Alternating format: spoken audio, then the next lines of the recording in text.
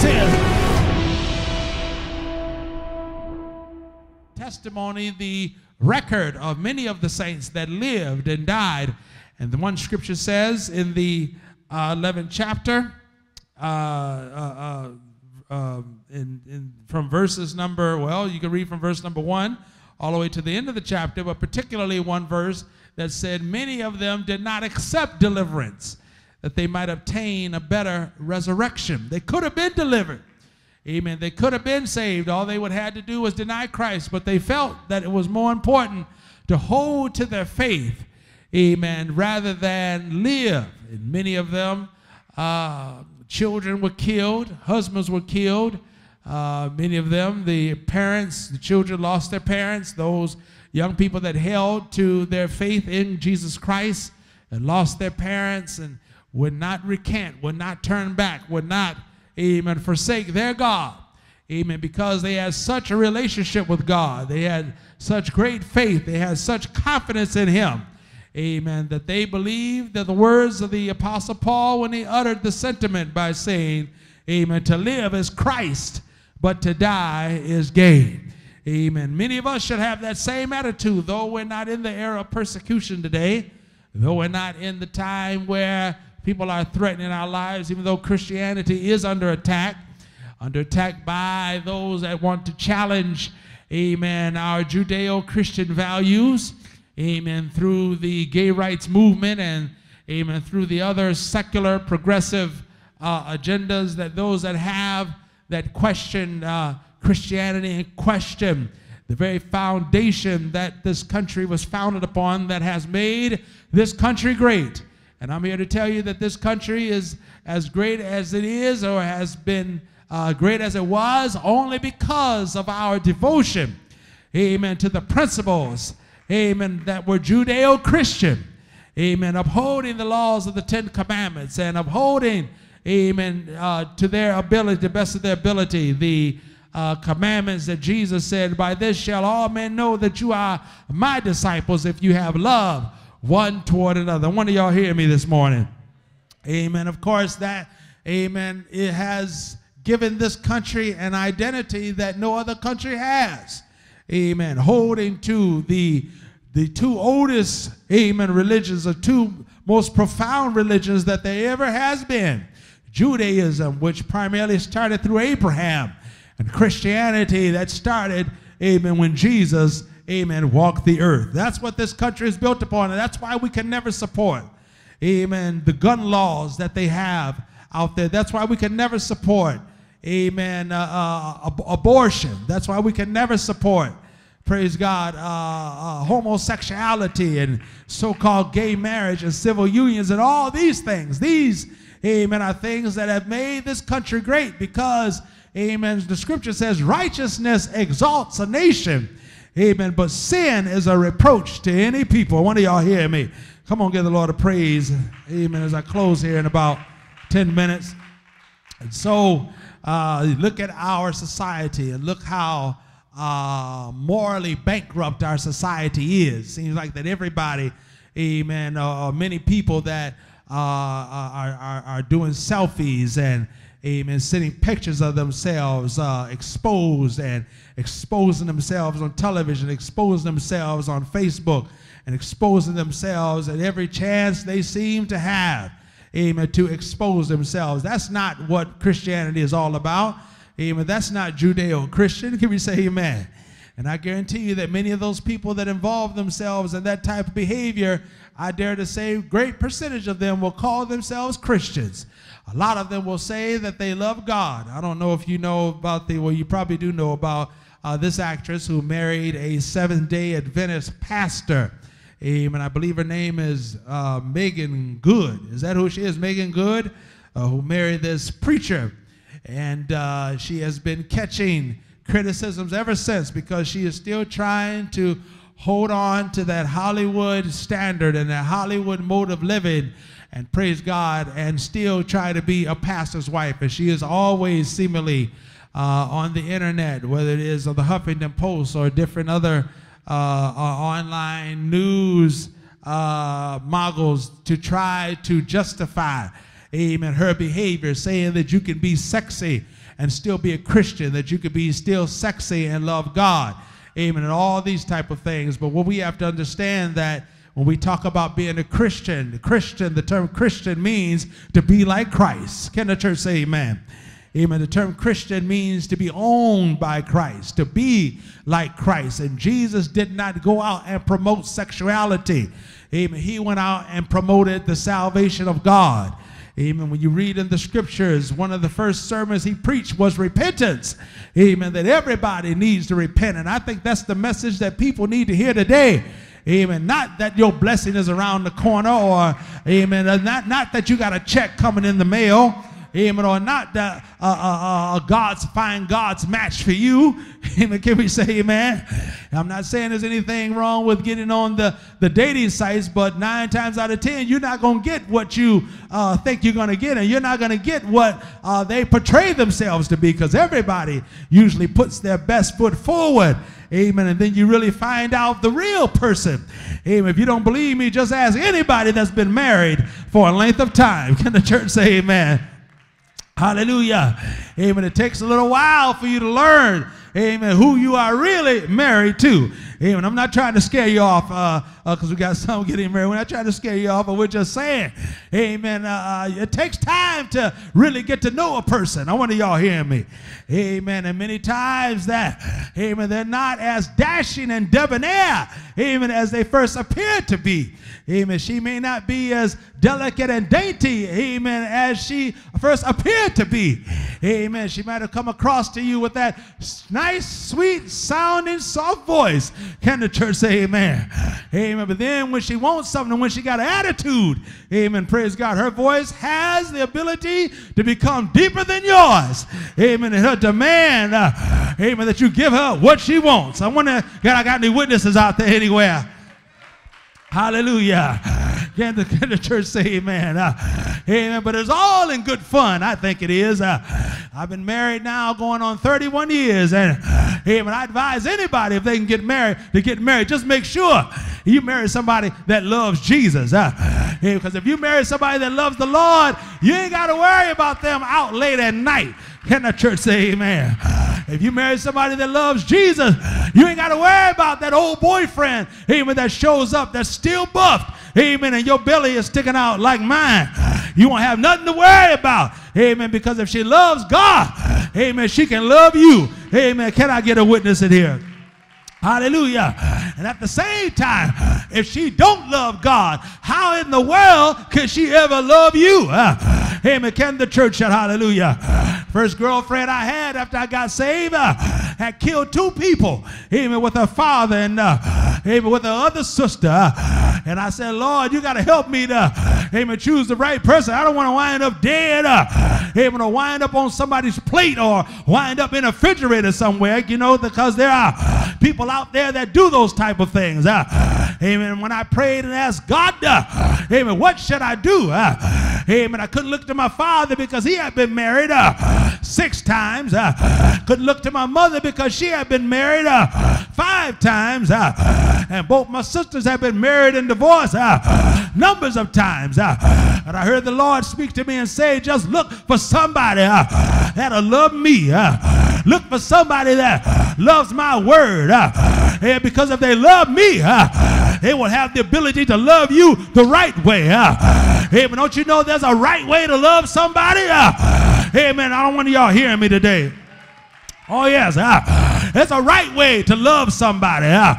Amen. It's like the old song. Amen. The old words of the song. Amen. If this love is wrong, I don't want to be right. But you don't have to love the wrong way. Jesus can teach you how to love, amen, the right way. And the church clap then and shout hallelujah. Problem that we have today, amen, is that folk don't really know what love really is. And you know why they really don't know what love really is? Amen, it's because God is love, and they don't know God. And the church shout hallelujah. Amen. The Bible said that God is love. And it is impossible for anybody to really know what love is unless you know God, because God is love, and you can't possibly know God until you go down in his name in water baptism. Am I in the right church this afternoon? Amen. You can't know God unless you are filled with the Holy Ghost. Amen. I'm not talking about that. Amen. Jumping over pew Holy Ghost, or amen, that non-feeling Holy Ghost. I'm talking about the kind that talks in other tongues in the church. Hallelujah.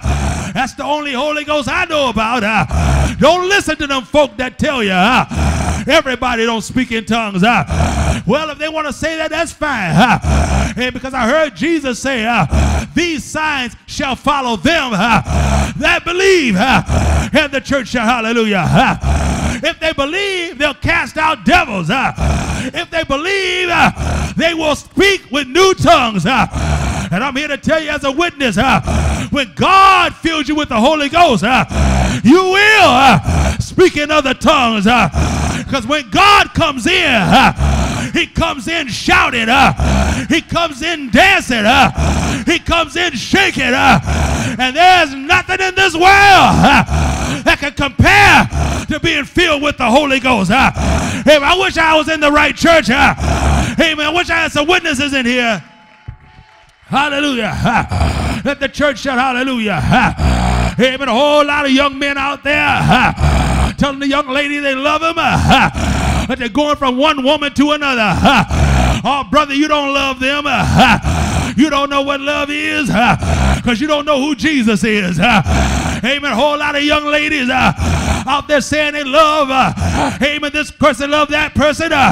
You don't really know what love is until you know who Jesus is. You can't even love your children, amen, the way they ought to be loved unless you know Jesus. Amen, because Jesus, God is love. And once you come into the church, God will teach you how to love somebody. Teach you how to love your children. Teach you how to love your wife. Teach you how to love your husband. Teach you to love everybody in the church. Hallelujah.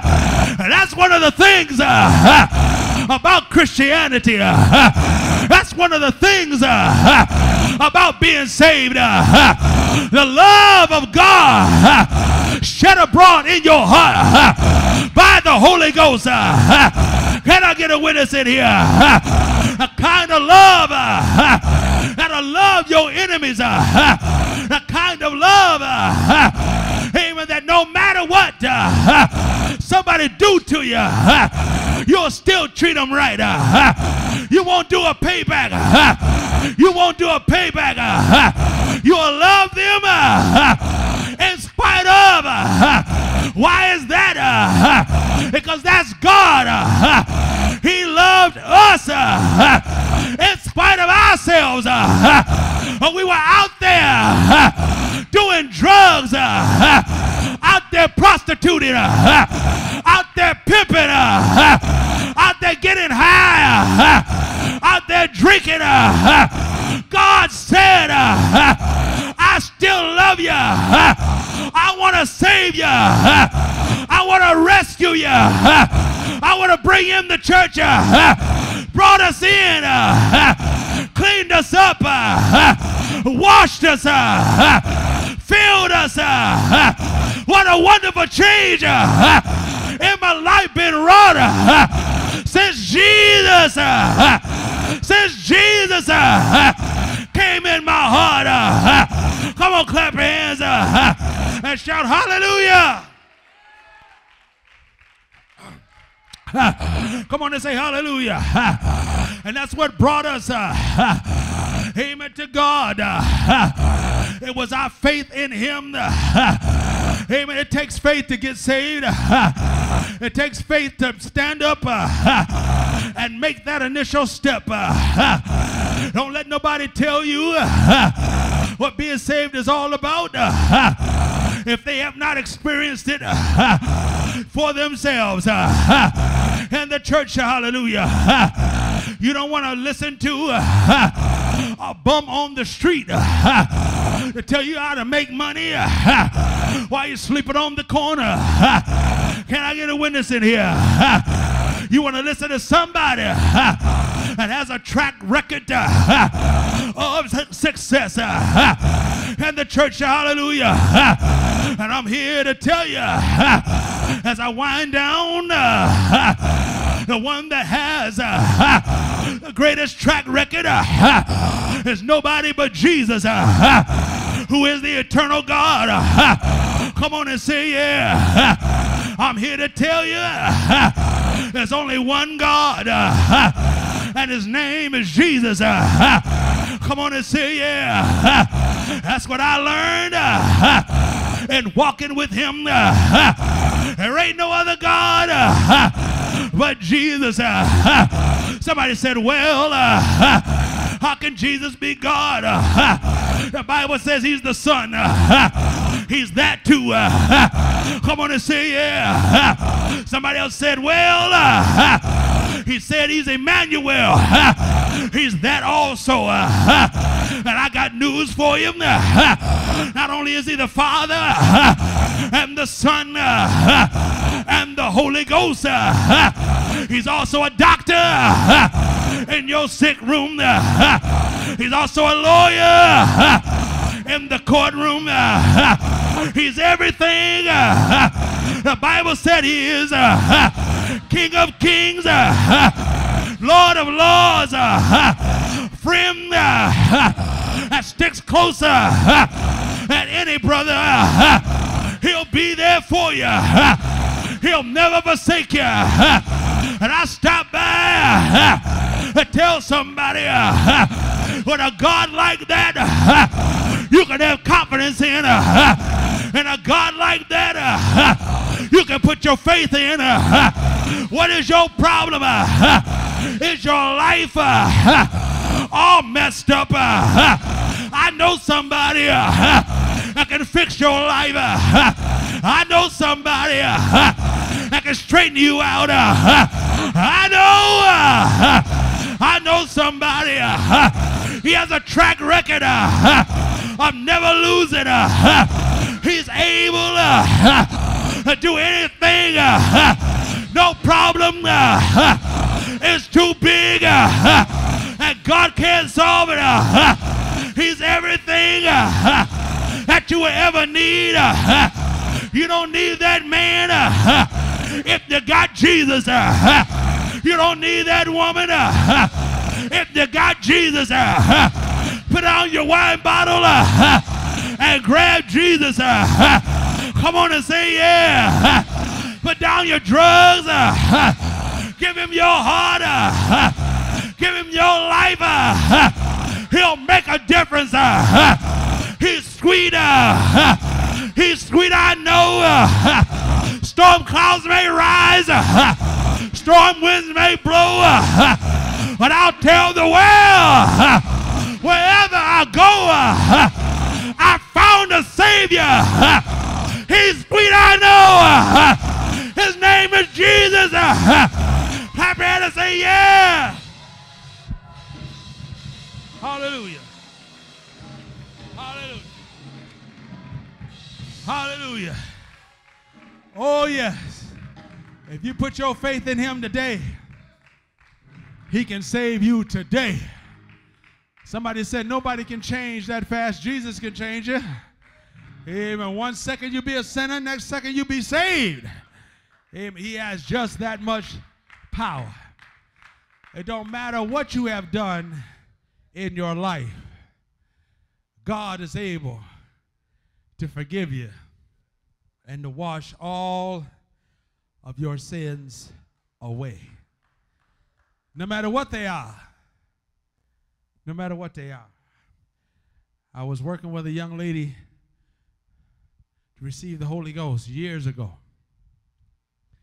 And she had a difficult time because she said her sins were so great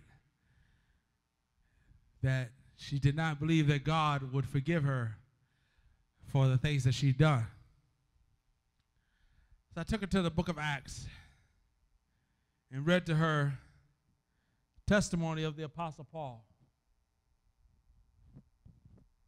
whom God saved. Became the greatest apostle out of all of the apostles. Wrote the majority of the New Testament that we read from. And I said, Paul killed people. Have you ever killed anybody? He said, no. I said, Paul put people in prison. Lied on them, they went to prison. Have you ever done that? Anybody? Said, no. I said, Paul consented to the execution of Stephen. I said, have you ever consented anybody dying and they died? They said, no. I said, furthermore, he did these things against saints before he got into church. I said, have you ever done anything like that? He said, no. A short time later, God filled her with the Holy Ghost.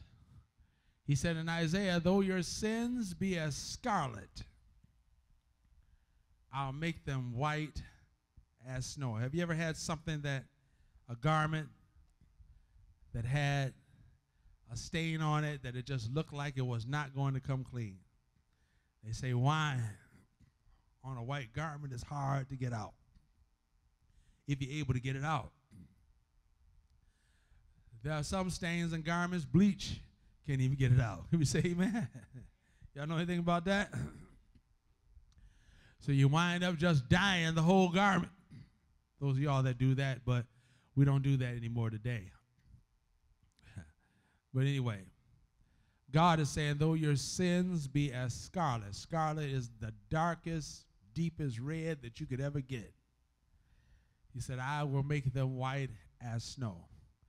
Though they be red like crimson, he said, I'll make them as wool. All you have to do is believe. Believe what this says. You may not know everything about it, but just believe what it says and put your confidence and trust in it and watch God work in your behalf. Even after you get saved, we have to learn to do that. And we learn it on, thank you, higher levels as we grow in Christ. Higher, because once you get saved and after you've been saved for a while, you're at a higher level in Christ than you were when you first got saved. Did you know that? Because of your experiences now that you have with God that you didn't have before. Things that you know about God that you didn't know about before. The voice of God, even being able to recognize the voice of God, to recognize when God is talking to you. People like to think that they know when God's talking to them, but most people don't know when God's talking to them. They think it's their own thoughts or they think it's the devil. Oh, they gave me back too much change. Thought coming to your mind, you got to take that back. In the name of Jesus, loose here, Satan. Lord, know I need this extra $10. Ain't that ever happened to y'all? Give you back too much change and thoughts start going around in your head. Can we say amen?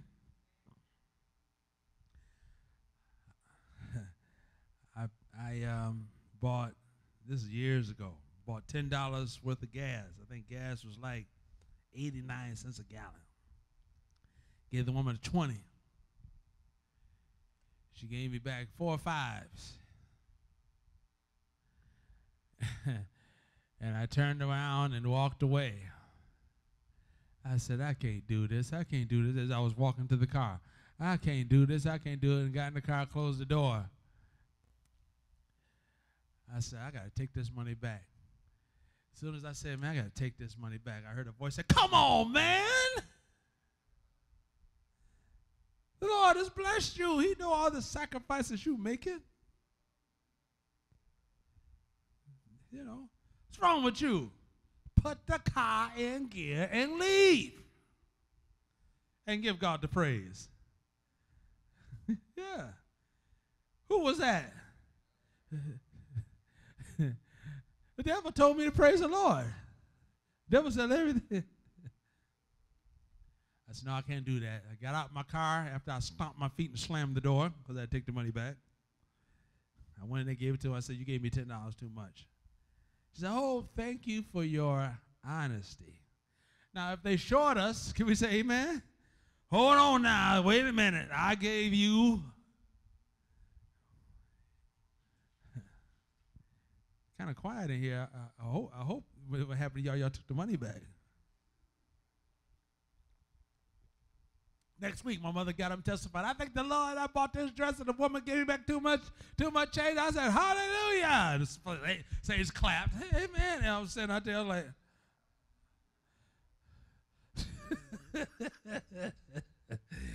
the Lord knew I needed it. Hallelujah. She didn't even say hallelujah. She said hallelujah. Saints said, hey, man. I looked around and said, what, Lord Jesus? Sometimes be like that sometimes. But when you know God, there's a big change comes into your life. Can we say amen? Some of us used to be so mean. Some of us hated white folk. Hated them. Some of us hated black folk.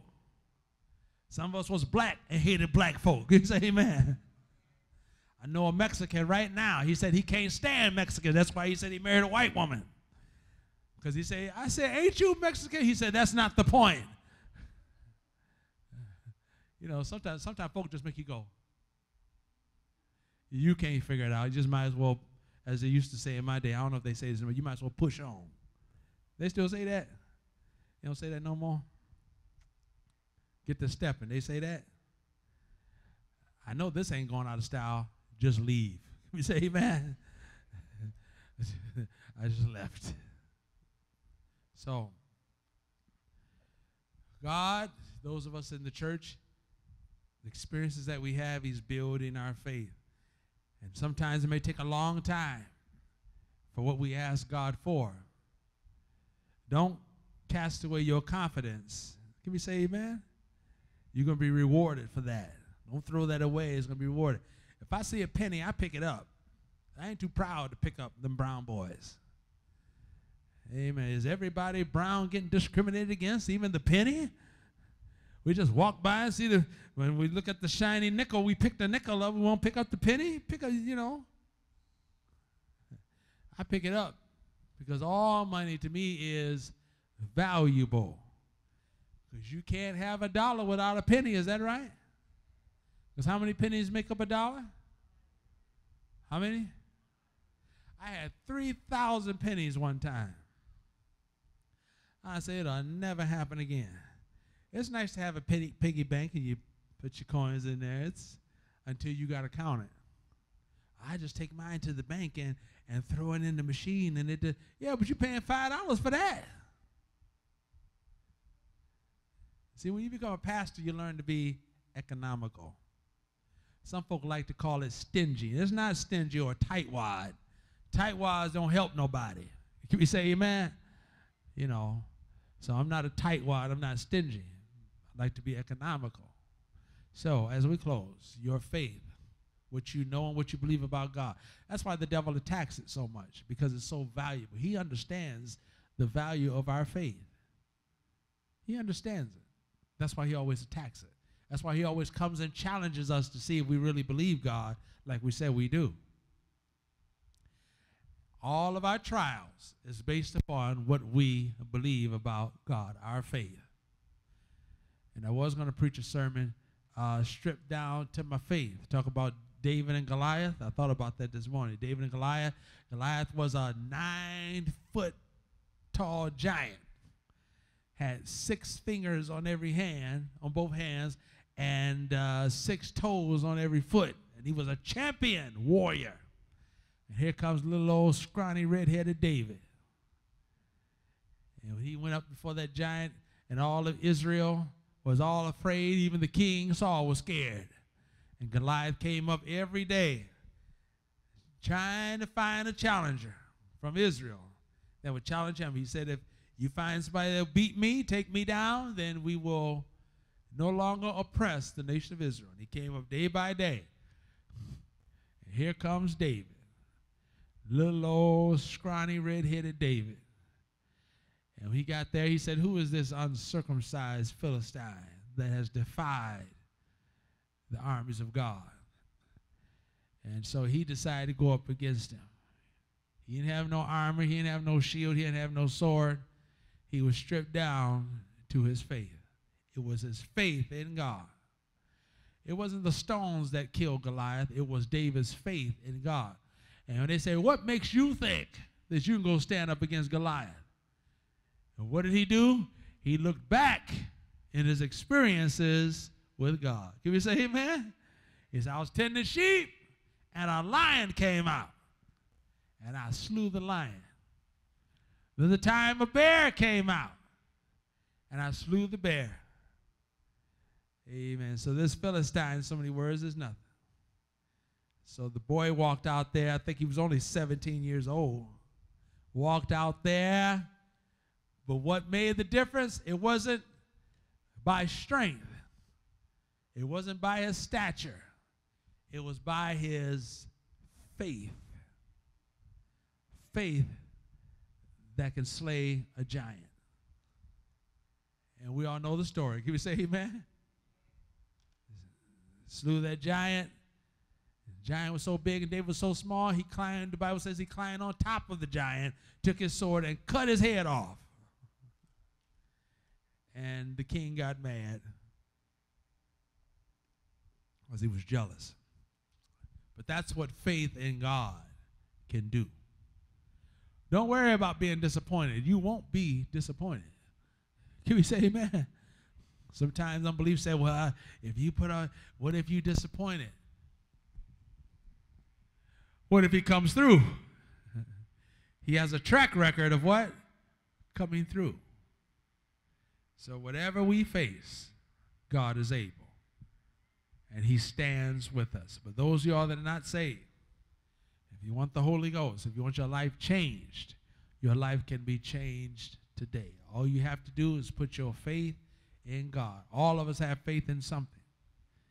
When you sat on these pews, you didn't check the legs of these pews to see whether they would be able to hold you up.